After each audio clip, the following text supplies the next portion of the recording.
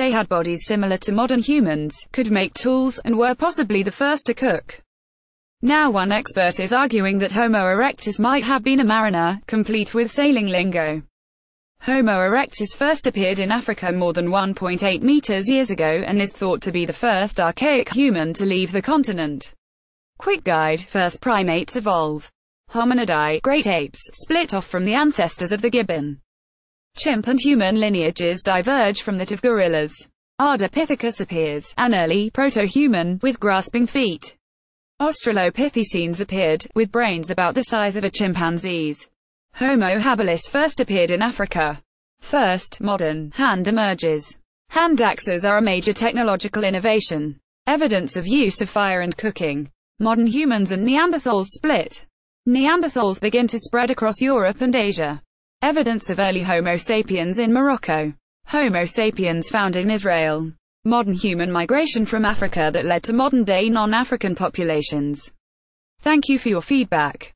Erectus fossils have turned up not only in southern Europe, but as far afield as China and Indonesia. Some argue that the mysterious hominid Homo floresiensis, discovered on the island of Flores, could be descended from H. erectus, although others disagree. Oceans were never a barrier to the travels of Erectus.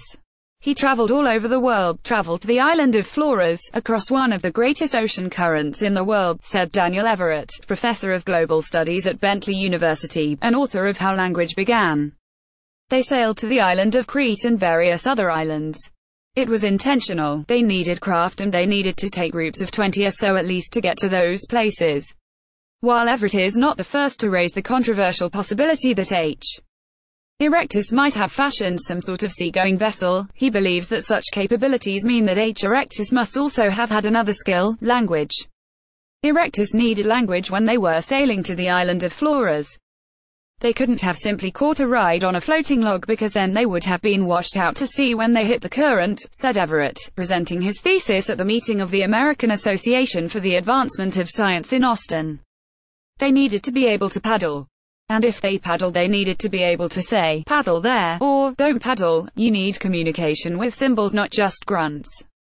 Homo erectus first appeared in Africa more than 1.8 meters years ago. Illustration: Universal Images Group Limited, Alimi. It is unknown when language emerged among hominids. Some argue that it is a feature only of our own species, Homo sapiens, which suggests a timing of no earlier than 200,000 years ago. But Everett believes it goes back further than that. Everett says that H. erectus would have been unable to make the same range of S as we do, not least because they lacked the version of a gene necessary for speech and language to develop, known as FOXP2, found in modern humans and Neanderthals, although it is not clear whether Neanderthals had language.